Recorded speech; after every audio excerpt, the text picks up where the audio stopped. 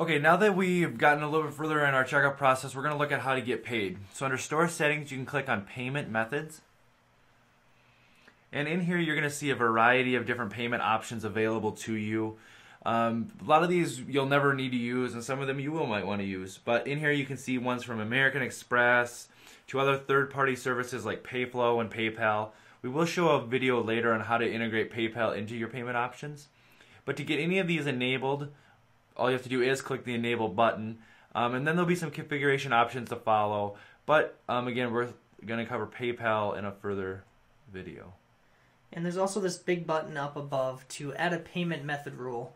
And this is not something that most people are going to need, but if there's ever a situation where you need to turn on or turn off payment methods for different types of people, maybe in certain states or certain countries you want to use one payment method, but in other countries you want to use a different payment method, you could add this rule, which is similar to the way we added taxes and shipping rules, to only show payment methods based on whatever conditions are specific to that type of order.